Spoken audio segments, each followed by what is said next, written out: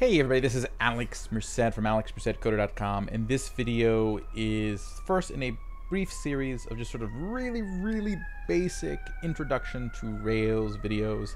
And no, I don't have siren sound effects. I live in Brooklyn and there's constantly sirens in my neighborhood because I'm not too far from a hospital and it's a busy street. So just so you're aware. But anyways, Ruby on Rails is a backend framework in the Ruby ecosystem. It's actually probably the #1 reason people learn Ruby, to use Ruby on Rails. There's other things you can do in Ruby, but that's sort of like the thing that people use Ruby for, to build web servers and web applications, web APIs, using Ruby on Rails. There are other web frameworks in Ruby, such as Sinatra, but we're going to talk about Ruby on Rails. So I'm going to assume that you've already installed, so I'm not going to go over installation in this, so you should have installed the Ruby language. So if you've installed the Ruby programming language, then you should be able to do ruby-v and see that, hey, you have Ruby installed. Okay, if not, do a Google how to install Ruby on your operating system. Okay, because every operating system is different, even versions of operating systems can be different, so work that out. It can be a little tricky to get set up, but once it's set up, you never have to worry about it again. Okay, also you need to then install Rails once you have Ruby installed. So you're going to do gem install Rails. That'll be the command to install Rails once you have Ruby installed. Okay, and then after you run that command, you should have Rails-v, and so you can see that you have Rails installed. You should also have bundler. So you want to do gem install bundler. Okay, if you ever use Node and npm, in Node, when someone has a package.json file with a list of dependencies, you could run npm install and it would install all those dependencies. In Ruby, you have gem files that list all the different gems you've installed for that particular project. Bundler allows you to install all of the different gems inside that particular gem file. Okay, so essentially it's a separate thing, so you can kind of have that same workflow. So gem install bundler, you'll know if you have bundler if you do bundler-v and see I got bundler version. Cool. So if you have all those things installed, that's great. And then you also are going to want to, I'm going to use Postgres over the next few videos. Not in this video, but eventually I'll use Postgres. So I'm pretty sure that's Postgres SQL. I think -v. No. PSQL -v. I always forget what's the exact. Requires -v. Okay, so PSQL -v. Wants the PSQL -version. There we go. So that's the command you want. PSQL -version. That would mean that the Postgres server is on your system. You've installed it. So again, Google how to install Postgres on your computer, so that way you have that available. Okay. So you do that. Again, there we go with the sirens, because it's a busy neighborhood. I do plan on moving out of the city at some point, hopefully in the near future, so you won't hear as many sirens, hopefully, depending on what neighborhood in Florida I end up in. You know, with my luck, I'll end up in the noisiest neighborhood, but you know, we'll cross that bridge. Okay, cool. So that's what you need to have installed for this tutorial series, okay? Now also, you may or may not want to install Yarn. Okay, I won't get into how to install Yarn, but if you want to install Yarn, let's see here, yarn-v. See, I have Yarn, okay? Google how to install Yarn on your operating system. Yarn is just an alternative to npm because there are certain things that Rails needs JavaScript for. So by default, it's going to use Yarn to install those things. If you already have npm, you can have it use npm. You have to just put in a flag. So let's actually create our first Rails project. Okay, by default, the Rails command to make a new project is Rails new. Okay, so we'll just do, I'm not going to put any flags. Although again, if you do not have Yarn on your computer, just do --skip -yarn, and that'll skip Yarn. Okay, which will, you know, make sure that you don't have to install Yarn. Okay, if you have npm installed, you have Node installed on your computer, then that's fine. Okay, but just keep that in mind. Okay, and if you don't have Node installed, you should have Node installed because you always need Node. Okay, and that'd be at nodejs.org, I think is the URL. Okay, and if you want to know if you have Node installed, again, you just type in node-v, see, npm-v. Okay, but here we go. So I'm going to do Rails new, and I'll do the -- skip yarn just so you can see how it plays out. So I'm going to skip yarn. I want it to use npm, not yarn, so it'll just do that instead. And this is going to take a while. So it's going to generate all sorts of files. It's taking a while. And then once in a while it might ask you for your computer password because it needs sudo privileges. So do not use sudo with the Rails new command. If you installed everything correctly, you shouldn't have to. If it needs your sudo privileges, it'll ask you for your password. Okay. Okay, and then it sees installing all the things. So see, it's doing everything for you. Make sure it's all done. Now again, when you do just a normal Rails new command like I just did, it's going to take a lot longer because it's also creating out all the boilerplate for you to do templating. Okay, nowadays you usually don't use your web server to do templating. Your web server isn't going to generate the actual front end of your website for you as much anymore. Okay, although I forgot to give a project name, so it actually called my project Skip Yarn. So I didn't actually put the Skip Yarn flag, I actually named the folder Skip Yarn. My bad. Okay, but I can still show you. So this is kind of like how it would look like. Okay, so it did use yarn because I didn't give it. Basically, what you're supposed to do is do Rails new, the name of the folder, then the flags. I forgot that part, so just named it Skip Yarn. Okay, but bottom line is, see, you see all this stuff here. We'll go through it when we do our actual project. But what I want to show you is if I go to app is where all your assets are stored. You see you have a views folder with all these like HTML-ish files called ERB files. It stands for Embedded Ruby. This is what's called a templating language. We are not going to be using that in this series of videos because I'm looking to build an API. An API doesn't have a front end that you build like a separate React, Angular, Vue application for. Okay, so, but that's what happens when you run the normal Ruby Rails new command. It's going to think that you want to build the views here in Rails and give you the tools to do that. And it gives you all this extra stuff. I don't want to do that. This is just to show you that you can do that. So I'm going to delete this folder. Move the trash. Okay, we're going to make another one. So if you just want to build an API, you can save yourself a lot of time because you won't have to install all this extra stuff. It just gives you the basic stuff you need to build an API, which is what you do normally nowadays. You just type in Rails new, and then you give it the project name, so we'll call it my API, and then you would use the flag. So I want to use -- API that tells Rails that we're making an API, -- skip - yarn, which means it's a skip using yarn to install, and I'm only going to use those two for now. Okay, and see that kind of goes by a lot faster. Okay, because it's not setting up as much stuff. And if I drop this open, still looks like the same general setup, but if I go to my app folder and then I go to views, see there's not as many files here. Okay, because it's not expecting me to build my views out. Okay, it'll behave differently. Okay, cool. So now we have our project. Now the way a web server works is that a web server has routes, okay, which tell it like based on your URL. So like even before we do that, actually, let's just actually run the server. So now that we have this project going, I'm going to open up this folder, my API, in my terminal. So I'm going to do cd change directories. I'm on Linux. Cd into the my API folder, and I'm going to run Rails serve. This is going to actually turn on the Rails server. Okay, so it's running it. Oh, something's missing. Don't know how the build task serve. Did you mean secret?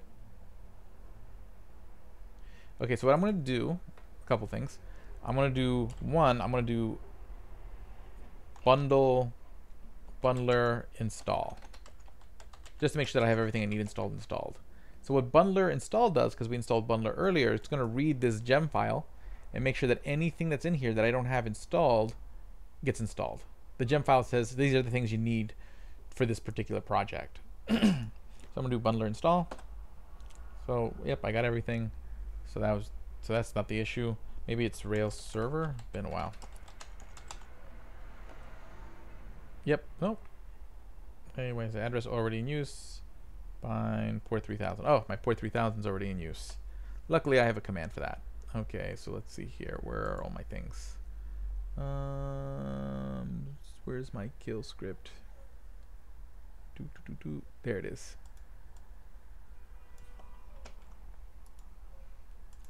Okay, so I'll let you guys want to take a look at it real quick so you can see this is the command to kill a particular port if it's in use. Because I see here, port 3000 is in use. I could change the port. It's not quite as straightforward changing the default port in Rails. So it's easier for me to just kill it. So I'm going to kill the port. Now I should be able to run Rails server.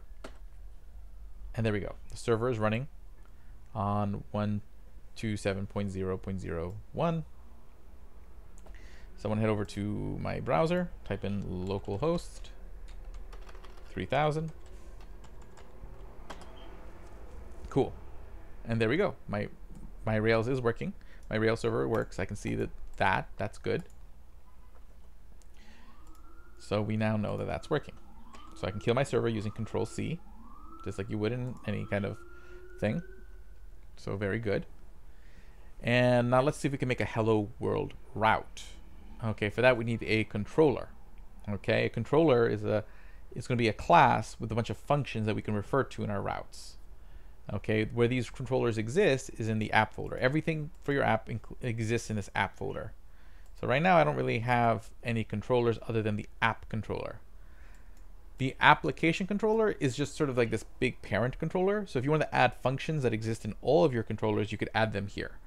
So then any other controller you make inherits from this particular controller. So it allows you to create like global methods if you need them. I'm not going to worry about that now. So to create a controller, I do Rails G. Rails G stands for generate. So I want to generate something. What do I want to generate? A controller. We're going to call it hello. So Rails G controller hello is going to generate a new controller called hello. And so that way it sets everything up for me. So I do that. Okay, and see it tells you it created a new file called hello controller.rb. Okay, cool. So now see if I go back to my controllers file, see now there's this new hello controller. Okay, and then here I can define functions. And these functions are essentially what happens when a certain route gets hit. So I'm just going to define a real simple one, def world. And all this is going to do is return the string hello world. That's all this will do. Okay, so there's my function. So how do I bind this function that's going to return the string hello world to a route? I go to the config folder. In the config folder, we'll find the file called routes. Here's where all your routes are defined. Okie dokie. So if I remember right, I should be able to just type in get. And then we type in the route. So we'll just say slash.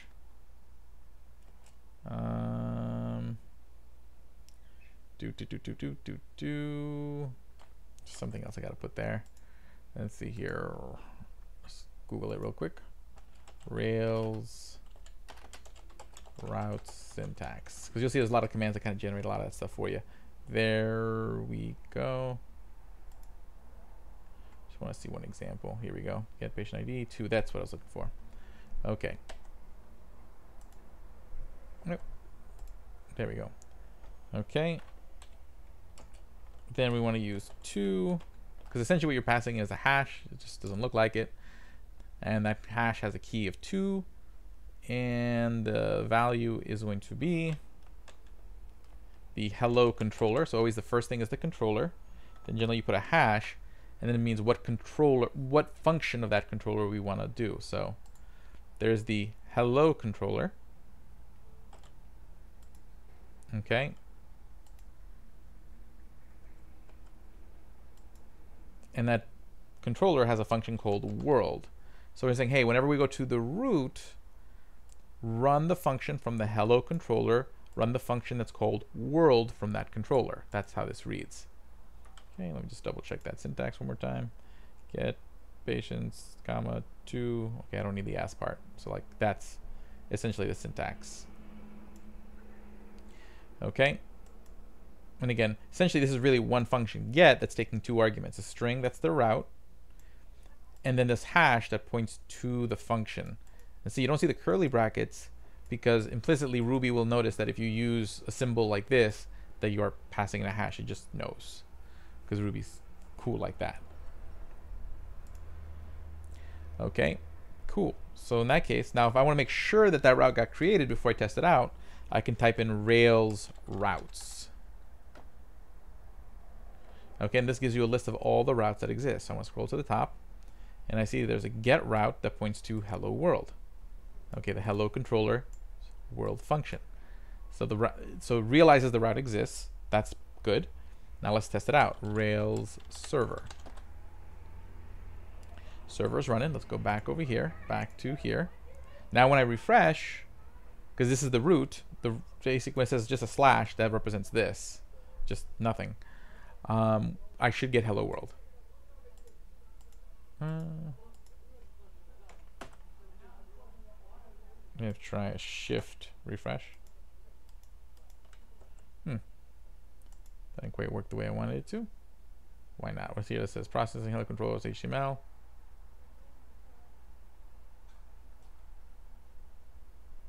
Roll as HTML.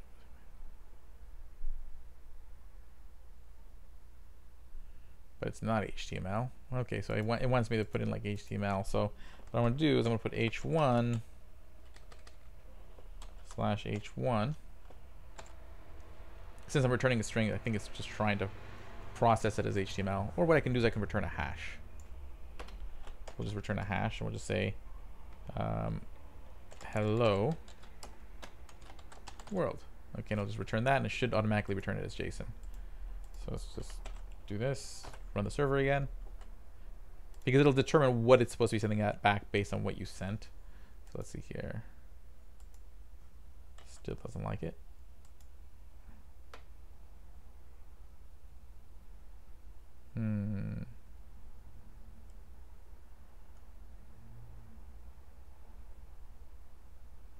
Get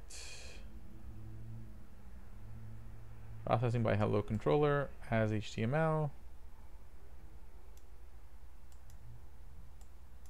We don't want it as HTML.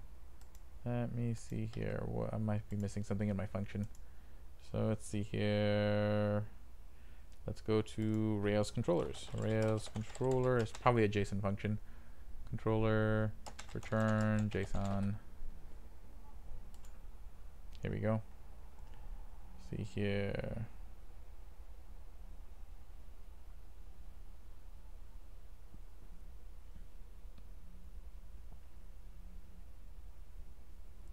Okay.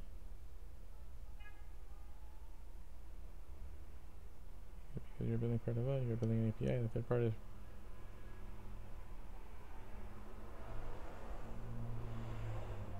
Here we go. Show render JSON. There we go. That's what I need. Okay. So what I want to do here is actually render. Let me just copy that syntax. Render JSON. There we go. Render JSON. And then we'll say hello world. Okay. So basically what this is, I'm saying render this. This takes this hash and turns it into JSON. So this is a function that's taking this as an argument. And then this is a function that's taking this as an argument. Okay, and again in Ruby, I could use a parentheses and make that a little bit clear. So I would put a parentheses around here and then another parenthesis around here. But Ruby, generally you don't have to use a parentheses, so just for you to get used to it. So let's run that function again.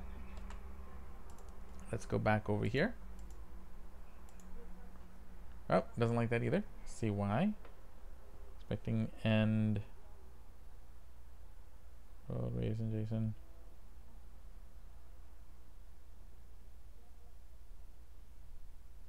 Typing and render JSON hello world.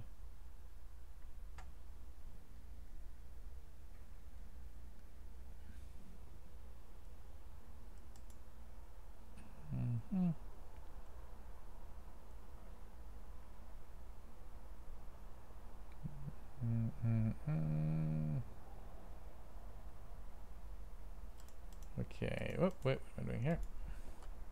Make one more change. Let's try to save it in a variable prior. So let's just say my hash equals hello world.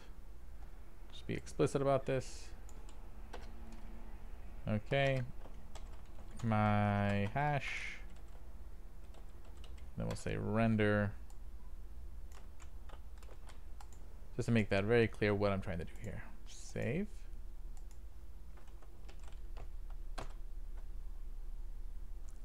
Okay.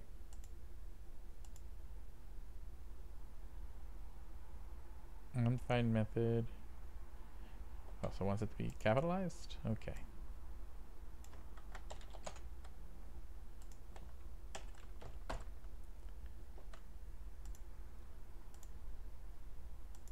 Nope, not quite.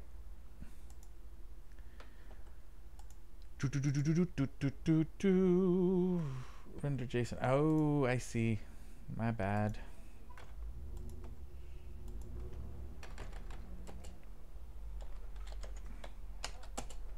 There we go.